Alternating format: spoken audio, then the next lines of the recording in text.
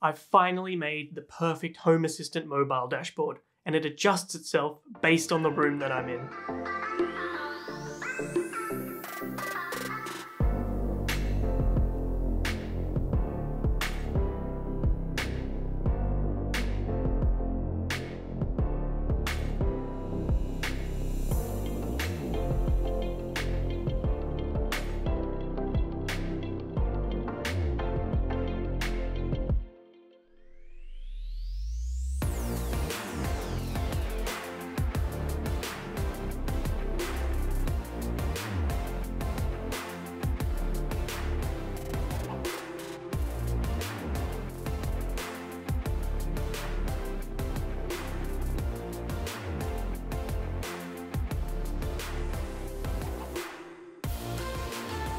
But that's only part of the magic. It has so many more tricks up its sleeve. Let's take a look.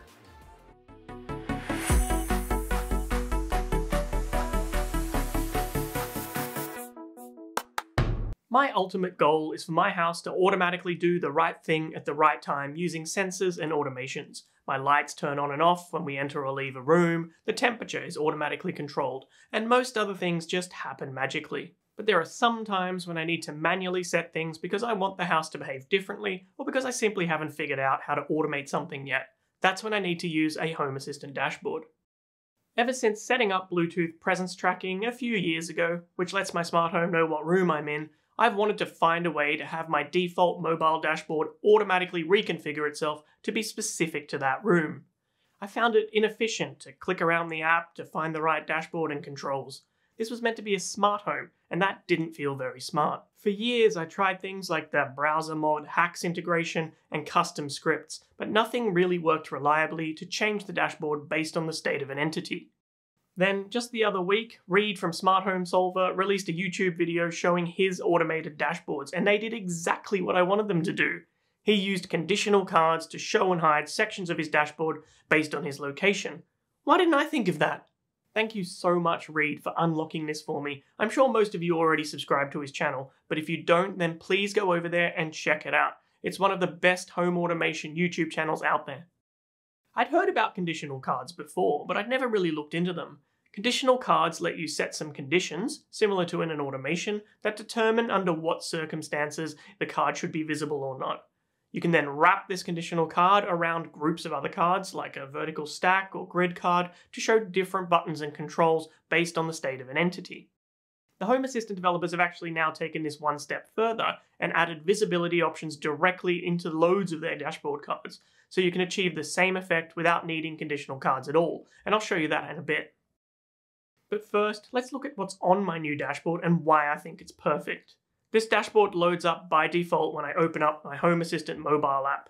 In this case, the view that I see when I'm detected in my office. The top of the dashboard remains static and always shows no matter what room I'm in. The button on the top left takes me to my original dashboard in case the new dashboard is missing something. I find myself using this less and less these days, but it's great for accessing things that I use less frequently. I might actually remove it soon and replace it with a button that activates the voice assistant or something, but I rarely use that as well. Underneath that, I have some cards that show the location of each family member. These show either the room that they're in based on Bluetooth tracking, which was the topic of my previous video, or it shows them as away if they're out of the house entirely. Below the location tiles, I have some mushroom chip cards that show the status of things around the house. These only show up if the state of those items is in a state that is important, otherwise they're hidden. For example, some chip cards show the status of the washing machine or the dryer if they're running or unemptied, but they're hidden if they're switched off. Other chip cards show up if guest mode or holiday mode is on, and then go away when I turn those modes off. If the kitchen robot vacuum cleaner is cleaning, another conditional tile card is added to the dashboard. This lets me easily access the stop, pause, and go back home controls if I want to stop it for any reason. The card goes away again once the vacuum cleaner docks back to the base station. And finally, a camera card appears when a person is detected by the front doorbell. This means that the stream is ready and loaded before they press the doorbell, and I can quickly open up Home Assistant and see who's at the door without having to go into any special menus. This card hides itself again once the doorbell stops detecting that person. Below all of this is the area that changes based on the room I'm detected in. This uses the Bluetooth room tracking that I showed you how to set up in my previous video to display the right controls for that room. Each room shows the most common things that we use for that room. I found that the most useful things for me are buttons that activate certain lighting scenes, controls for the blinds and curtains, and volume controls for the main media player in that room. A big fat button at the top that turns off all the lights in that room has also been really useful. I've tried to design these dashboards to fit onto a single view of my screen, so that I don't need to scroll under any normal circumstances. This means that there are occasionally things that I want to control that aren't available here. If that happens, I can tap on the room name at the top of the card, and it loads up the full dashboard for that room that I've been traditionally using, with all of the available options to control the smart home items in that room. If I want to quickly navigate to the dashboard for a room that I'm not currently in, I can use the drop-down menu at the top right-hand side of the dashboard to select the room from a drop-down list. If I set it to auto, then it will show whatever room Home Assistant thinks I'm in. Finally, if I'm detected as away from the home, or in a room that doesn't have tracking, it shows an overview of my entire house so I can quickly glance and see what's going on if I need to. This has been a game changer for the rare occasions when I've had to pull out my mobile phone and open up Home Assistant. The right controls always show up for the room that I'm in, and seriously, this is one of those things that just feels like magic. It does take a minute or two to switch between the dashboard views once I enter a room, but I don't usually hold my phone in front of my face waiting for the dashboard to change, other than when I'm filming a YouTube video intro. Normally, I've been in the room for a while before I pull out the phone for some reason and adjust something, and by then, the dashboard has well and truly switched itself to the right view. If I need to change something quickly, I can always use the room selector at the top. To set this up, you'll obviously need to be running Home Assistant, and you'll need some sort of room-based presence detection so that the house knows where you are. I've made some videos in the past that show you a few ways you can do this, and they're linked in the description below. Now open Home Assistant, go to the Settings menu, select Dashboards, and create a new dashboard. Start a new dashboard from scratch, give it a name, and I'd suggest de-toggling the Show in Sidebar options, then click Create. Now find the dashboard you created in the list and open it. Click on the Edit Dashboard button, and you should see that it's automatically created a view called Home using the traditional masonry type. Later in the video, I'll also show you how to set this up using the new Sections view type. I've tested both methods myself, but at the time of recording, I'm still using the masonry view for my dashboard because it works better for me, and I'll explain why later as well. Now we add some cards to the dashboard. Because this is a mobile dashboard, I'm going to use a vertical stack card as the basis for my view. This is a thinner, tall card that neatly stacks controls on top of each other, which is perfect for the screen dimensions of a mobile. If you're doing this for a tablet, I suggest using the Sections view type, which I'll show you later on.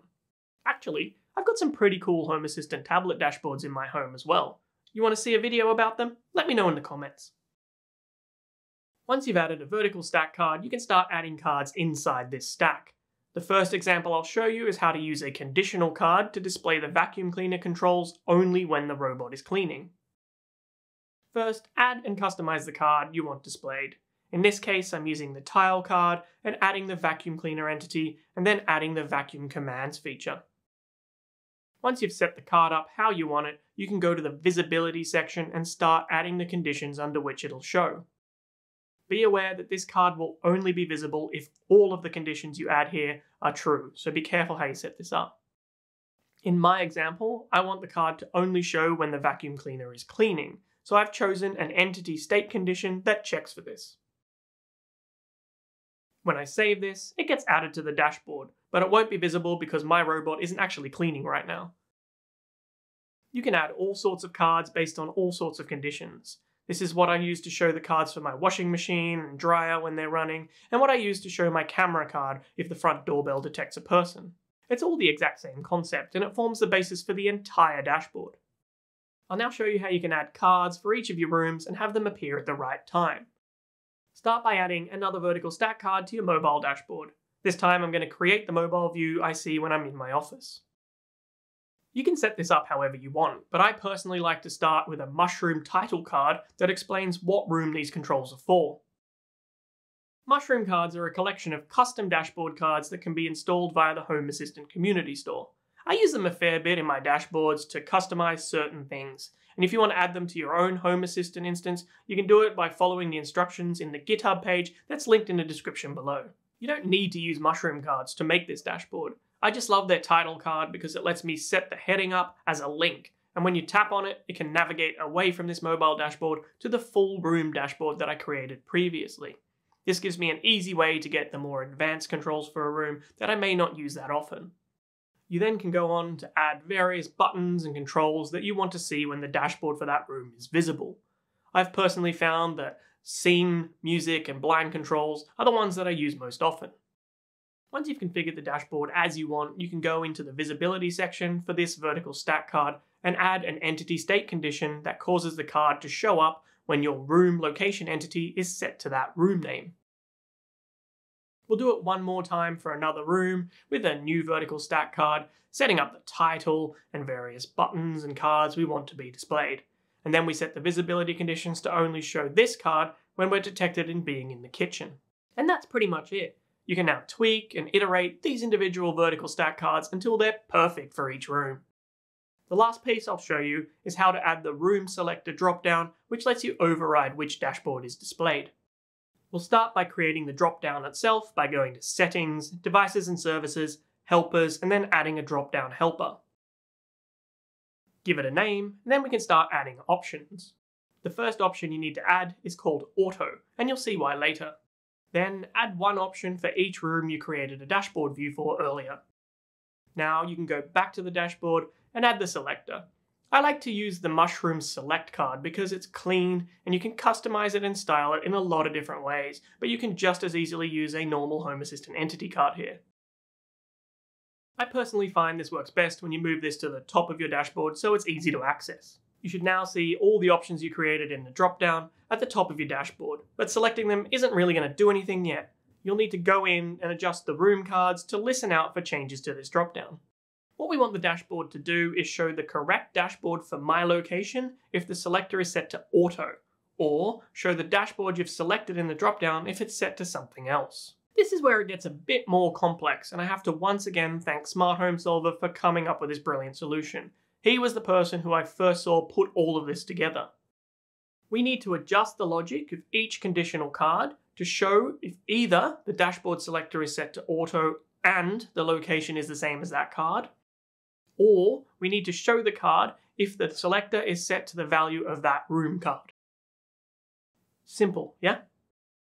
To do this, edit your dashboard and edit your first room's card. Go to the visibility section and delete the existing condition. Next, add an OR condition, and inside that OR condition, pay attention to the nesting here, add an AND condition. Inside this AND, we want to add an entity state condition that checks that the dropdown is set to auto. We'll also need to add another entity state condition to check that my detected location is my office. This will now ensure that this card shows up when I'm in my office and have the dashboard set to auto. I find it easiest to now collapse the AND condition to make sure I don't put the next part in the wrong place, and then you need to add another entity state condition inside the OR section. This time, use the condition to check if the state of the dashboard selector is set to my office. So now this card will show up if either one of these two conditions matches. Either I have it on auto and I'm in the office, or it's set to show my office dashboard in the selector. You can test and troubleshoot your conditions using the test option in the kebab menu. It will show you if your condition matches or doesn't at that exact moment. Now you need to repeat this for every dashboard card, making sure you change the room values each time. Unfortunately, at the time of recording, it didn't support copying and pasting these conditions between vertical stack cards unless you copy and pasted the YAML code directly. You can save all of that and the dashboard should work as you expect. It should switch between the different rooms when you select them from the dropdown, or show you the current room that you're in if you choose auto. If you're using a section style dashboard, you can achieve the same thing in a slightly different way. For a mobile dashboard, I'd suggest changing it to a 1-column width, but you can use more if you're making a tablet dashboard. Create the top of the dashboard just like you did before, with the drop-down selector and any conditional cards you want at the top. Then, instead of creating vertical stack cards for each room dashboard, you just create a new section like this. Fill out the section with whatever cards and controls you want to display, just like we did with the vertical stack card, and then you can adjust the visibility conditions for that whole section. I'm using the same combination of OR and AND conditions as before, and the dashboard works exactly the same way as the other one. But I personally use the first method in my house. I find it works slightly better for my use case. Here you can see two of my dashboard layouts using the masonry style with the vertical stack cards at the top and the section style dashboard at the bottom. The sections view seems to create a big chunk of wasted space where the hidden conditional cards go, and that's not good on a mobile screen where real estate is limited. The headings of the sections also aren't clickable, so I still need to use a mushroom tile card, and I find the new grid system less flexible for this use case. Don't get me wrong, the sections dashboards are really awesome, and I use them a lot for all my other dashboards, but I don't think they're most appropriate for this particular job. I know the Home Assistant team is investing a lot of time into making dashboards better this year, so I expect this will only improve. I'm so happy with this new dashboard. Both my partner and I have one of these set as our default mobile view, and it's been really helpful. Just be aware that if you want to create another one for another family member in your house, you'll need to duplicate the entire dashboard and create another drop-down helper for their version. Then you need to change the entities in your visibility filters to be for their location entity, and the drop-down should be for theirs as well, and it should just work as expected. I once again want to thank Reed from Smart Home Solver for opening up this world to me. Go and support his channel, he's awesome. So what do you all think of this type of dashboard? Can you think of anything else I can add to it or change to make it better? Let me know in the comments below. And whilst you're down there, if you found this video helpful, then please give it a thumbs up. It really helps me out. Or if you're feeling particularly generous, you can send me a super thanks or a PayPal donation to help support the channel. If you've already donated in the past, then thank you so much from the bottom of my heart. It really means a lot to me. I regularly make videos about smart homes, Home Assistant, and automations. So if that's your jam, then why not subscribe to the channel? That way you'll know when I've released a new video, and then together we can make your home smarter.